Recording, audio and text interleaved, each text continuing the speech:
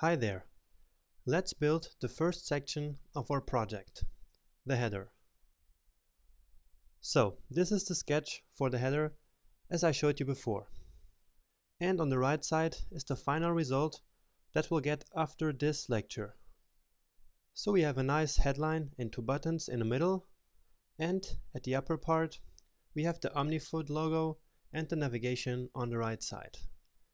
It looks really great, right? So this is what we'll learn in this section.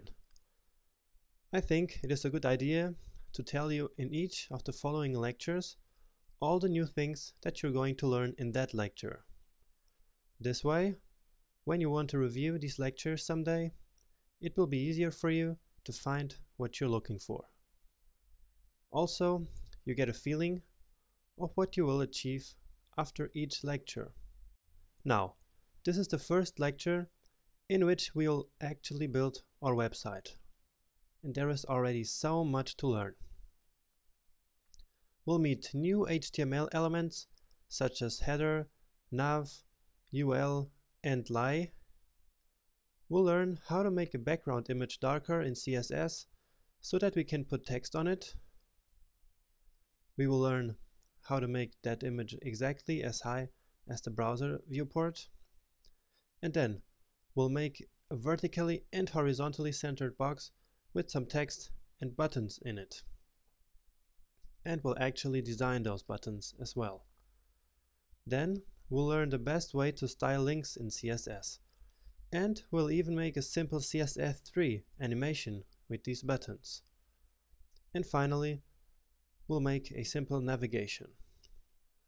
So let's waste no more time and go straight back to brackets. And so this is how we left our HTML document after the last lecture. We'll delete this, we don't need it anymore. And now we want to start building our header. And HTML actually has a nice element for us called exactly header.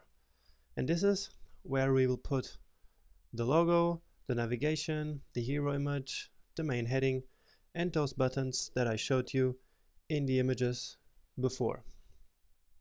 Now the header element works basically like a usual div element, which means that it's a container to put some content.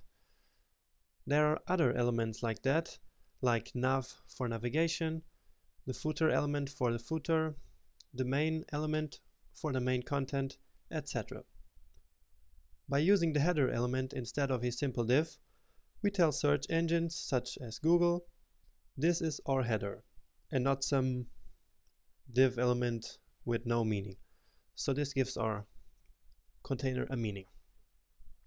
So let's start by create the HTML that we will then later style with CSS. And for that we need our content. I hope you already downloaded it. I have it here on my desktop. So let's just put it here and unzip it. Alright, and down here we have the content. I made 3 files which have exactly the same content, one for Microsoft Word, one for the Mac app pages, and if you don't have any of those, just use this file. I will open this one, and so this is the content that we will put on our web page. And we're here at section 0, which is the header with hero image and navigation. And that's our headline, and I will just copy it because we'll need it in a minute. So back here. As I told you, we will have a vertically and horizontally centered container where that headline will be. So let's first make a div element for that container. And I will call it hero text box because this is a text box which floats over the hero image, which is the big background image. Alright, so this will be the box that we will center in a minute using some CSS. Now, that main heading that we just copied and here it is.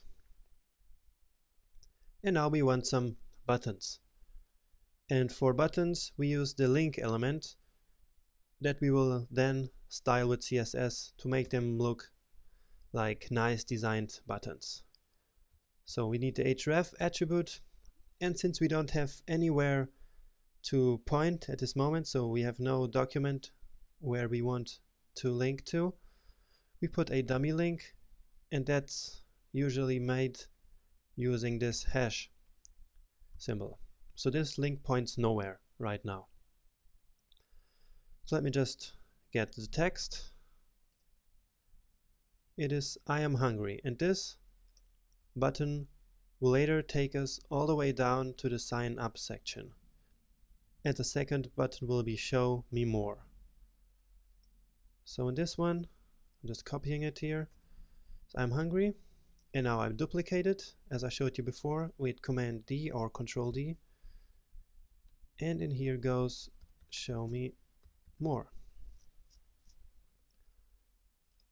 Alright, so now let's style the whole thing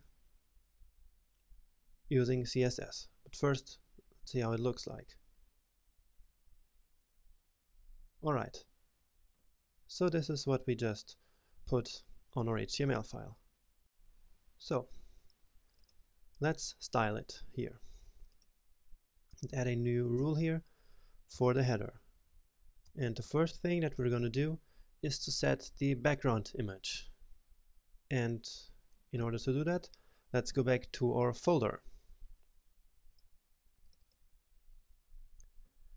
And we have the OmniFoot contents, and the background image that OmniFoot gave us is called hero, this hero image. So this is the image that we will use as our background image. I actually got this image from one of the resources that you can find in the course ebook. Okay, so you probably already know where to put this. It's in the resources folder, CSS, and then images, because it's a background image, and we will use it in the CSS file, from the CSS file.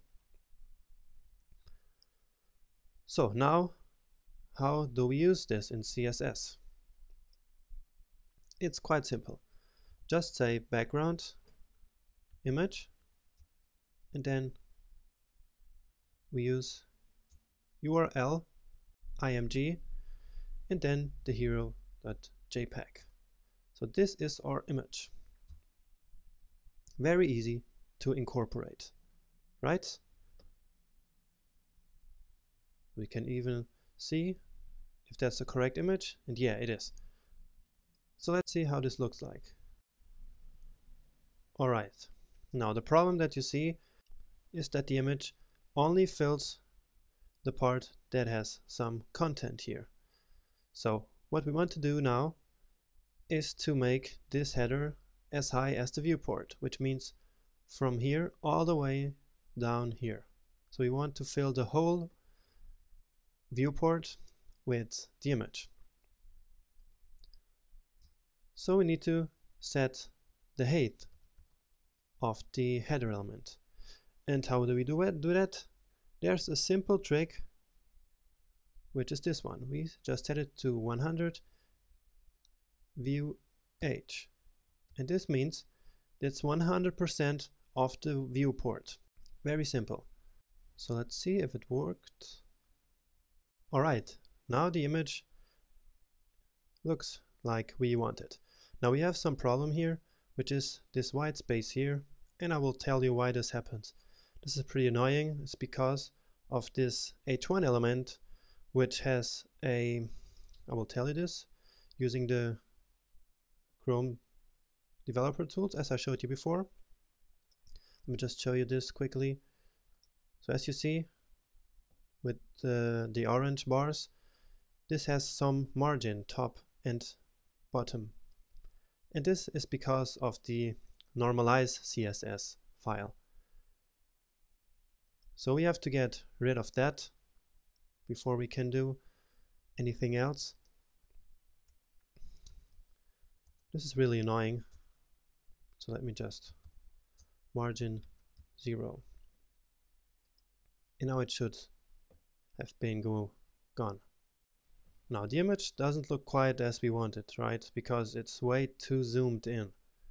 So we have to tell the browser in some way that we want to see the whole image. And we do this using the background size. Background size, and we say cover. And also we want to have the background centered. So we use background position center. And that's much nicer. Very, very good. Now if we would resize this window, it will always find a way to let us see all the image. So now let's find a way to center this box, which has this title and those buttons that we'll style in a minute. So this is called, let me see, hero text box. We'll copy it actually and paste it here. So how do we do this? We will actually not use the responsive fluid grid that we set up before, because we want this box to be an absolutely positioned box, because that's the only way we can vertically and horizontally center it. And I will assign the width of the row, which is, if you remember, 1140 pixels. So this will look like a row because it has the same width, but it will be absolutely positioned. And in order to do that, we say we want it 50% from the top and 50% from the left. So let's see what this looks like. So 50% from the left and 50% from the top. Okay, but this looks weird, right? So we have to use a little trick here, which is with the transform property. And we use translate and then minus 50%, minus 50%.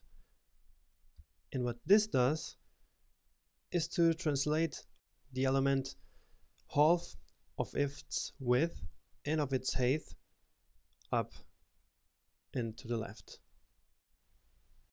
Alright, so now it is centered, it's nicely centered as you want. So it always stays in the middle here.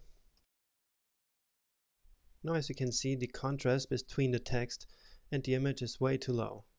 For example, right here we have a very hard time to see anything. And that's what we learned right in the first section, in the web design section, that it is a bad idea to just put text on image. And we're going to use one of the solutions, which is simply make the image darker. So let's see how we can do that. So the little trick that we use here is that we'll put a linear gradient on top of the image. So this is like using two background images at the same time. So we have this linear gradient and the image that we just specified before. And in here we can say two colors. Let me start with black so that you can get the idea. And since we don't want a gradient, actually we want just a color, we make it from black to black, so from one color to the same color. Now since we don't want a complete black, we use the transparency here. And let's put it to 70% transparency. So as we saw before, when we use transparency, it changes here to this RGBA code. So I will just put the same thing here. And now we have this nice 70% transparent black color, which is on top of the hero image. And this is how it looks. Much better, right? Okay, so I think the background image here is now formatted. So let's end the first part of building our header right here. In the next video, we'll start to format the main heading here and these two buttons.